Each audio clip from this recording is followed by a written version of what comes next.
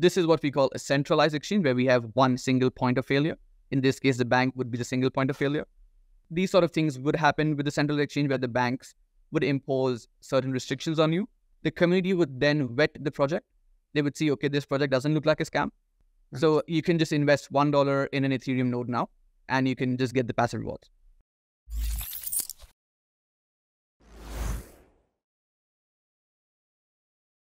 Hello everyone, welcome to the crypto show by CoinsCapture. Today we have Sarthak from Zebraswap. Welcome, Sarthak. Thank you, Malcolm. Thank you for having me. So Sarthak, let's start with your journey. Tell me how you started in Web3. Tell our audience about it. Sure thing, yeah. So I think I've been in the space since 2016. So this is basically when I went to pursue my higher education in finance and innovation in Sydney. That's when exactly I fell into the Web3 community and the crypto community. I started trading cryptos back then. Started developing a liking and sort of dwelled myself into the entire tech space of crypto. From there, we started this company called Demo, which is the parent company. So I'm the CTO and co-founder of Demo. So we started initially assisting different dApps and different layer 1s and layer 2s and now layer 0s as well, with ecosystem development and block propagation services. Essentially making the entire system a bit more faster, making the blocks a little bit more steady, and also, of course, dwelling into the whole developer communities and growing the ecosystem. From there, cut short to now, we also do have our very own incubation hub. And today's call, I would love to explore one of the projects that we have built in-house, which is called Zebraswap. So let's start with it. There's misconceptions about DEX, centralized exchange, decentralized. So let's discuss about it. Like, what are the major differences when it comes to a centralized and a decentralized? I think anyone listening to this interview definitely should just take, if they can just take one thing away from this, is essentially a centralized exchange. Let's assume that it's like a bank. So you put your money in the bank. Let's say if tomorrow the bank goes into a loss and the bank decides, we're going to stop operation. That does mean that you are losing your funds as well with the bank. So this is what we call a centralized exchange, where we have one single point of failure. In this case, the bank would be the single point of failure. In that sense, your funds are in the custody of a bank. Now, a decentralized exchange or decentralized economy works very differently, in a sense where the decentralized exchange is a non-custodial entity.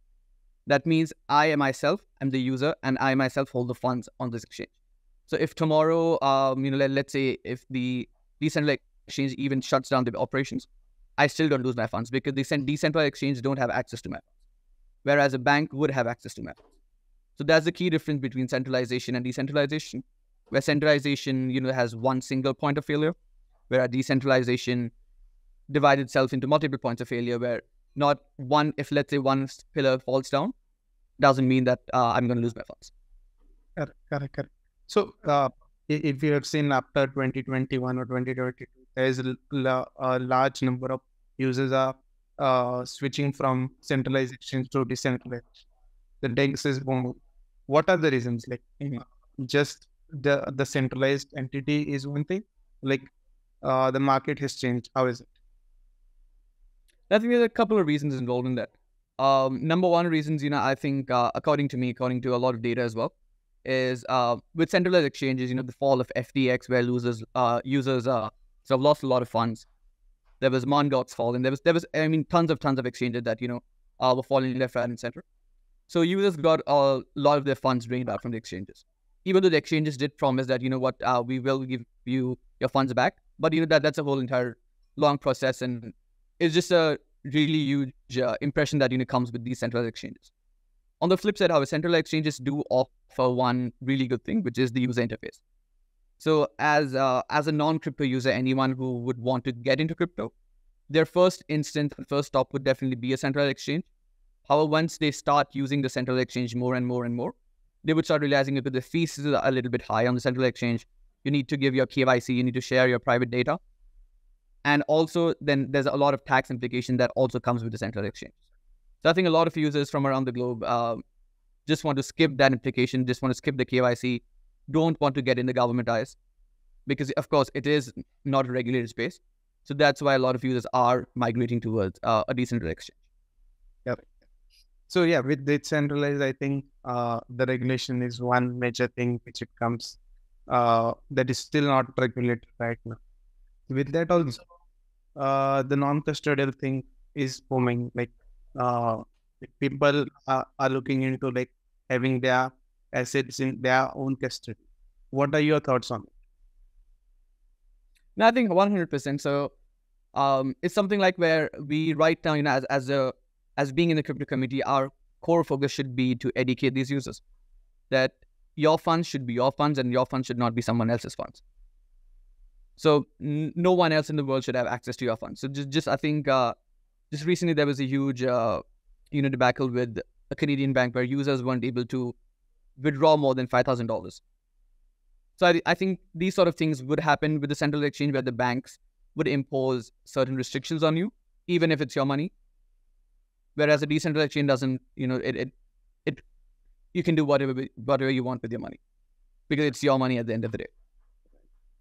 But with that, there are challenges. And what do you think? What are the major challenges when it comes to non-custodial? Because the transaction fee is one part, I would say, that's we can consider for different chains. There are different with that, what are the major challenges in this? So I think major challenges with the decentralized exchange or DEXs are, number one is the user journey itself.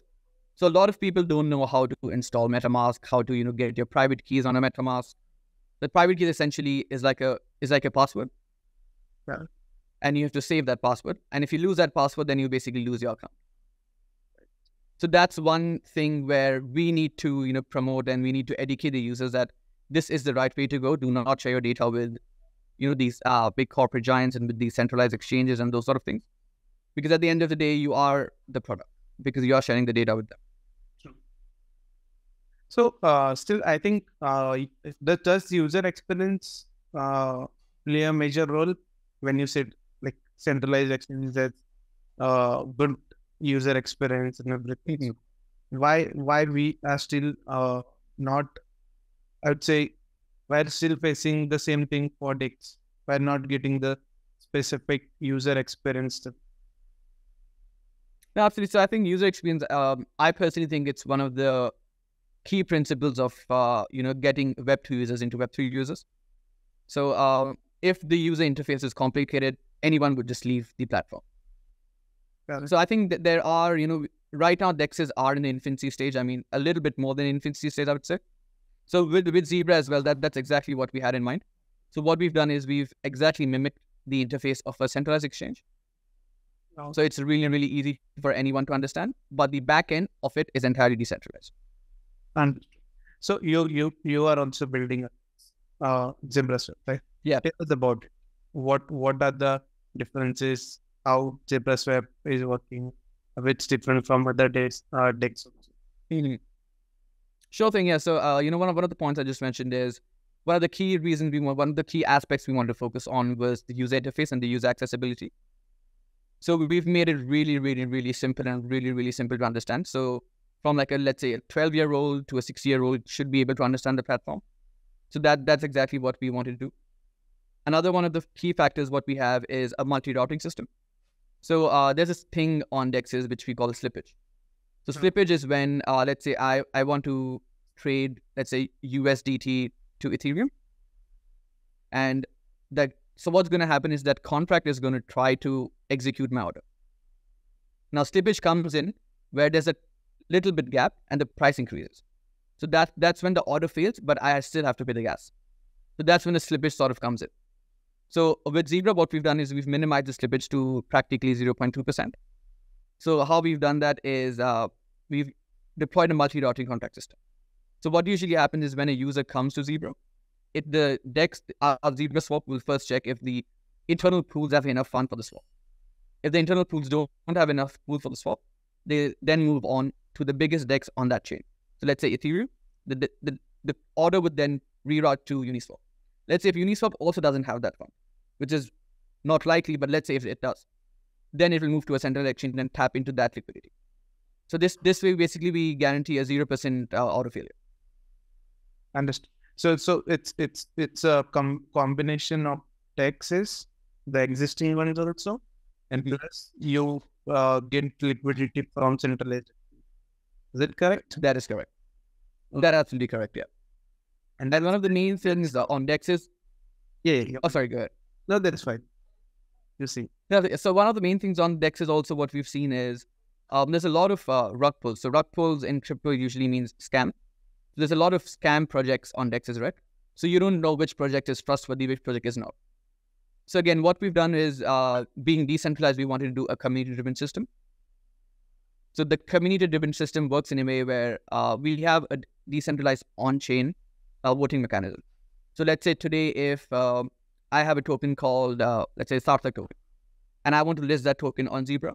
So first, I have to put a proposal to the community. The community would then vet the project.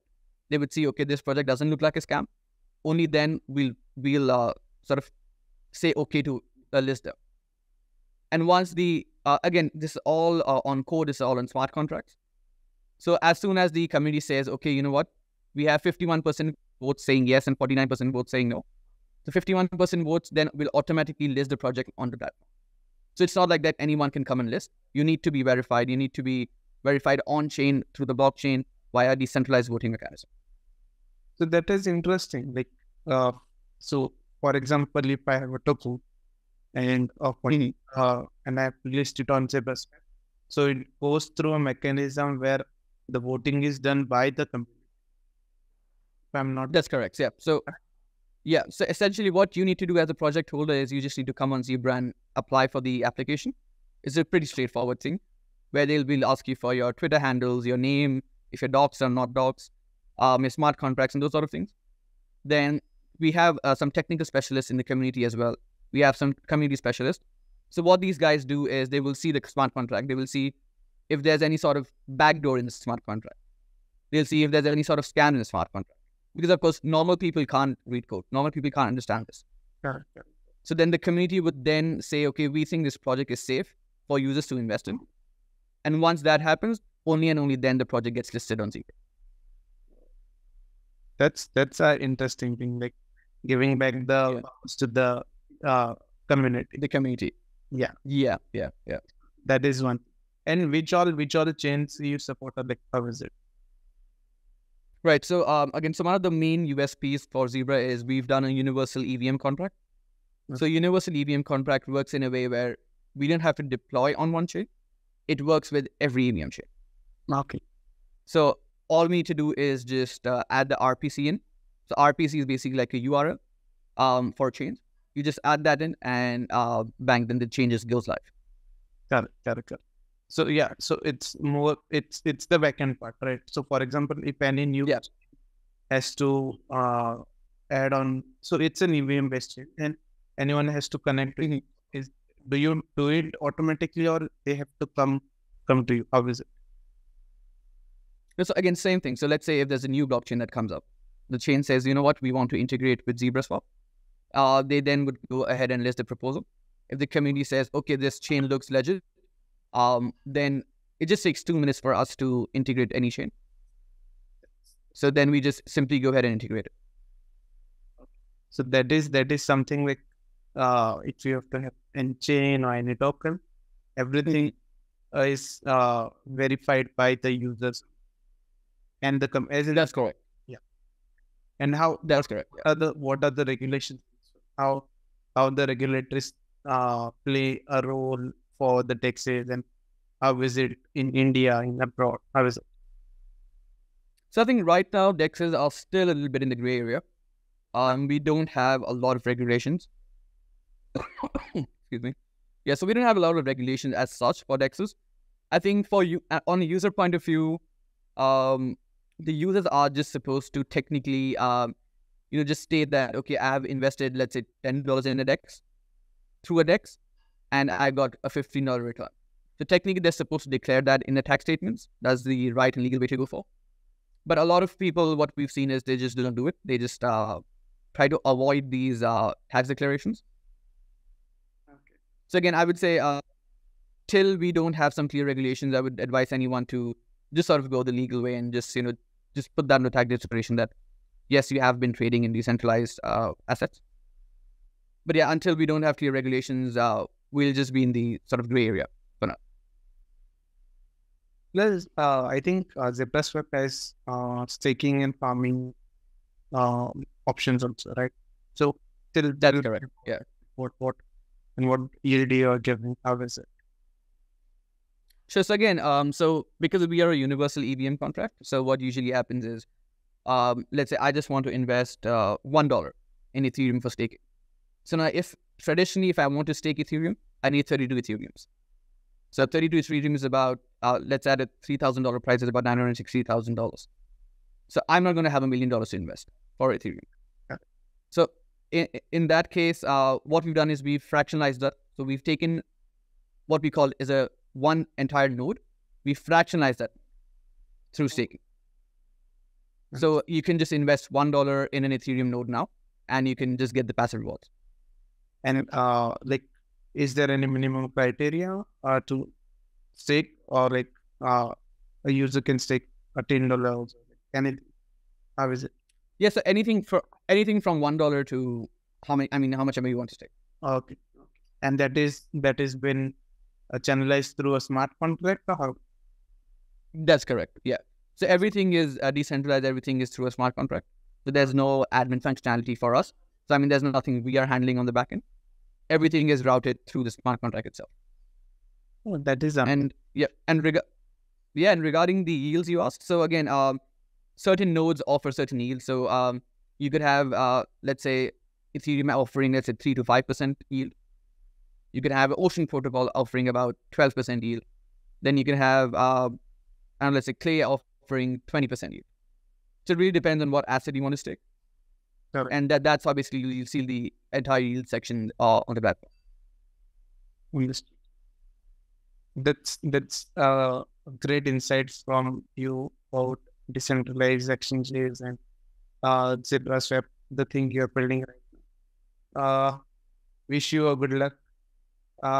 Thank you very much, Matthew. Yeah. With that, a closing thought for our users from yourself. So I think one closing thought would definitely just be, we are still, as mentioned in the infancy stage, I think there's less than 2% world population that uses crypto, that uses the Web3 ecosystem. So we are still really, a small community in that sense. I would advise anyone and everyone, to just educate yourself about how custody works, how non-custodial services work. What is a DEX? How does it differ to a central exchange? And then you'll be able to choose more wisely in that sense then. But I think education is number one key moving forward for any users. Correct. And with this platform, we are doing the same thing, like getting awareness. We are bringing new topics every time and bringing new guests so that every topic, exactly, tech, the crypto and Web3 industry has been covered. Thank you, man. Thank you. Essentially. Have a nice day. Thank you very much, Malcolm.